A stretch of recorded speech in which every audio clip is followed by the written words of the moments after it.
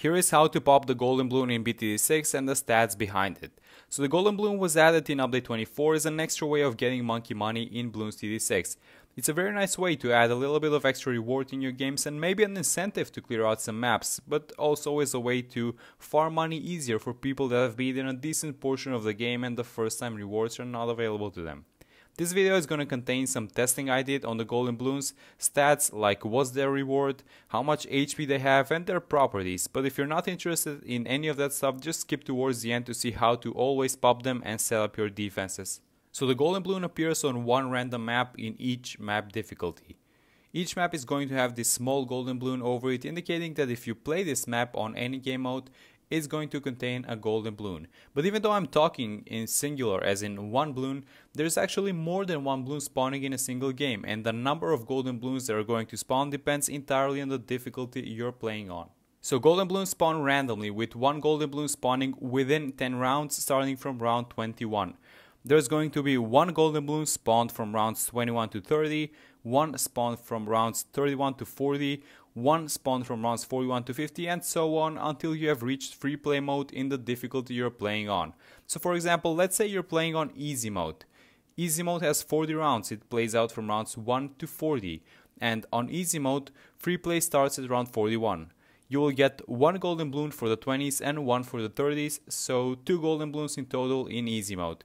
And this goes to be 4 Golden Bloons on medium, 6 Golden Bloons on hard mode, and 8 Golden Bloons on impoppable mode. So now let's talk about the properties and general info about the Golden Bloons, and we'll move into strategy and towers later on. We know that the maximum amount of Golden Bloons we can get is 8, so what is the difference between all of them? Well, Golden Bloons are complicated and they work differently than normal Bloons. Let's start with their properties. No matter the round they spawn on, all Golden Bloons have a common property that no other Bloons in the game have, and that is that after being hit, they speed up, become untargetable for a short period of time, and sometimes jump randomly back and forth on the track. On top of this, they gain special properties depending on the round they spawn on. The Golden Bloon spawn in the 20s, so rounds 21 to 30, is always going to have no properties, meaning you can damage it with every damage type. The Golden Bloon in the 30s though is always going to be a camo Bloon. The one in the 40s is always going to be a lead Bloon, the one in the 50s is a camo lead Bloon, the one in the 60s is a camo lead fortified Bloon, the one in the 70s is a camo lead fortified purple Golden Bloon, the one in the 80s is a camo lead fortified purple zebra Golden Bloon, and the last one, the one in the 90s, is the same as the one in the 80s, again a camo lead fortified purple zebra Golden Bloon. And huge shout out to Reddit user Hella Majestic for the properties. Testing these Golden Bloons is really hard since we can't spawn them in free play yet, so we have to beat them one by one and see what happens. And if this wasn't complicated enough, each Golden Bloon has different amounts of HP, and HP seems to work differently on them, unlike all the other Bloons. Here are the HP numbers for all 8 possible Golden Bloon spawns in the game, and the HP amount stays the same irregardless of the map difficulty you're playing on. So if I'm correct on this, all attacks made on the Golden Bloon have their damage reduced to 1. So to give you guys an example, let's say the first Golden Bloon has 7 HP and there is a Zebra Bloon spawning from our normal rounds. If we have a 200 sniper, he's going to need 1 shot to take out the Zebra Bloon and 7 shots to take out the Golden Bloon. In between shots, the Golden Bloon will become untargetable and will gain a small speed buff for a short time and even skip forwards or backwards on the track. So immediately we know that fast attacking towers will not work. In fact, whenever the Bloon is getting hit by a fast attacking tower, you're just triggering the invulnerability and it keeps speeding up and bouncing all over the place. So I did a lot of testing around these Golden Bloons and these are the stats. We talked about how many of them spawn on each game mode, but the reward of each Golden Bloon varies with the map difficulty, and here's where things get interesting. I've read a lot of Reddit comments saying that the Golden Bloons are bad and way too OP and that they need to get nerfed, and I disagree with that. Let's start with the amounts of monkey money you get on a beginner map on easy mode. As I mentioned earlier, easy mode will have 2 Golden Bloons, and since we're playing on a beginner map, the reward will be 2 monkey money for each of them, or a total of 4. Beating easy mode gives you 15 monkey money, and if we add the reward from the Golden Bloons, it's going to be a total of 19 monkey money, or a 27% increase.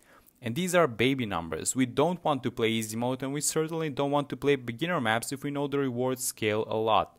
So let's move to the experts for a minute. If we want to get the most amount of cash through Golden Bloons, we need to farm in poppable mode on an expert map, but it's not that simple and I'll explain why in a minute, but let's look at the stats first.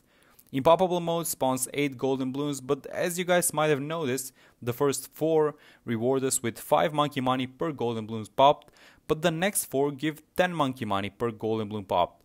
And this is where things get interesting. The reward for beating in poppable mode on an expert map is 240 monkey money, and if we add the reward of all of the Golden Bloons, it adds up to 300 monkey money in total, or a 25% increase.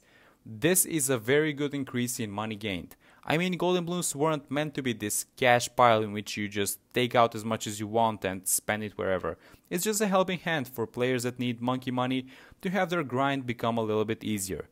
But as I mentioned earlier, there is a slight problem with this, and that is that Golden Bloons quickly become complicated to deal with.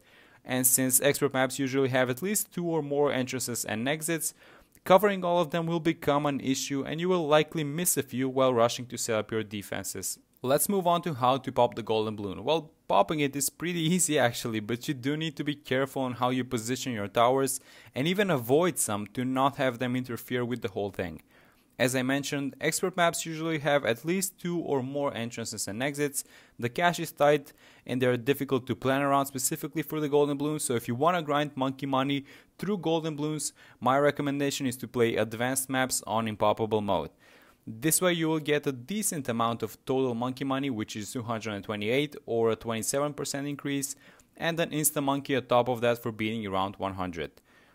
As I mentioned, a property that Golden Bloons get later on is untargetability, unlike any other Bloon in the game. After getting hit, they will speed up and become untargetable for a short period of time, so by now most of you have realized that the best tower versus the Golden Bloon is the 0-1-2 ice tower, and that is correct, although it's not that simple. So when playing on a map with the Golden Bloon, make sure to not have anything else hit the Golden Bloon besides your ice tower, and it will slowly take it down while keeping it permanently frozen. The only tower that is supposed to be hitting it is the ice tower and nothing else, and you need to make sure of this. No snipers, no helis, no big range towers, no projectiles wandering around hitting the Golden Bloon, and always get the defenses behind and away from the ice tower. Something you guys should also look to do is to get a 3-0 village, as well as consider upgrading the ice tower to Arctic Wind to increase its pierce cap, because if it gets overloaded, well, it's gonna leak the Golden Bloon, and once it's out of the ice tower's range, well, you're gonna have to wait for the next one. Here is an example of which towers to use and how to set them up. Soda is amazing for Golden Bloons maps since she's melee, she's strong early on and allows you to start farming early, and towers like the tag zone and the perma spike at the end are going to be everything you need to beat impoppable mode in your runs. Get the ice tower in front, get an MIB village for it before round 41, and make sure to have small range, non-global towers that are not going to mess with the ice tower popping the Golden Bloon. That is how you beat the Golden Bloon every single time. So I hope you guys enjoyed the video. If you did, make sure to leave a like on it and subscribe to the channel, and I'll see you guys in the next one.